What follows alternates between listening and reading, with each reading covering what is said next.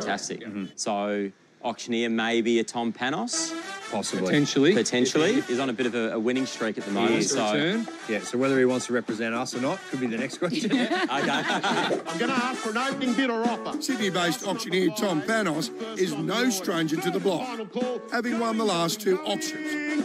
Omar and Oz in Gisborne and Stephen Gian in Hampton East. Both of those teams were also represented by Ray White Real Estate. Both walked away with well over $1 million each. Obviously, we've seen Tom Panos do his thing before, and he's the best of the best. I'm going to call it at $4 million. And both of us being real big team men, we know that it's about having the right people on your team. So, yeah, we're hoping to have him there come game day as well. Are you going to tell your fellow neighbours about that? Well, we're like, you know, it's like a need-to-know basis. We don't like shouting things from the top of the treetops. All right, thanks, Steve. Keep up the work. Pleasure, mate. Great to meet you. Congratulations. Looking forward to getting some bigger numbers next week, mate. Huh? Oh, mate, deliver better rooms.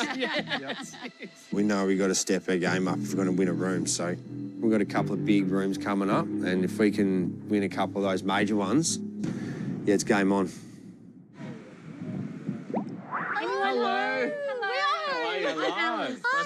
I'm Courtney. Nice to meet you, Marty.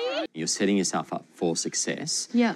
Have you actually done the planning for your agent and auctioneer? We have. You have. Yes. So we've locked in our agent. And who is that? That's Ray White. So that would be 2 people using Ray White. That's Yes. 2 people using We Ray know. White. Yeah. Okay. How is this going to work? So they have a different Ray White agent. They're going to have a different auctioneer And we as have- well. we've And locked in what our- auctioneer have you got? An opening bid or offer to get us up and going here today. We're 99% sure, according to his words, he's Tom Panos. Tom Panos? Oh, wow. Sydney, We met with Tom. Sydney We love couple, Tom. yeah, we thought we have to.